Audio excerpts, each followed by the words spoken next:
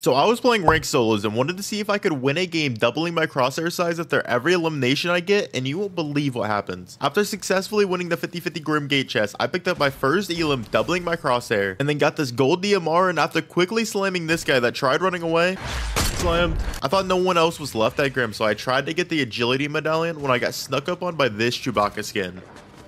Brother, what are we? You are not him. And then after I finally got the medallion, two more people tried to push me, but all they did was make my crosshair start to become massive. I also decided I wanted to get all 4 medallions this game, so I pushed into Underworld and snuck up on this dude. Cracked. Full box.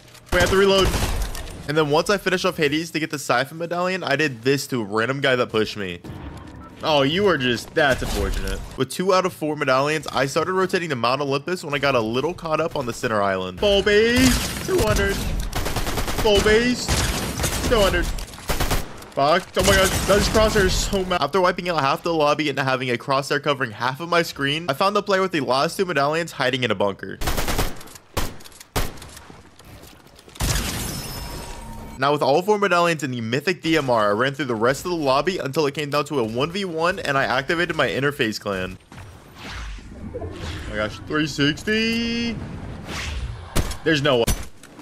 Let's go. Look at the size of this thing. But make sure to like the video, comment, and follow if I should do more challenges like this, and use code SKYB in the item shop.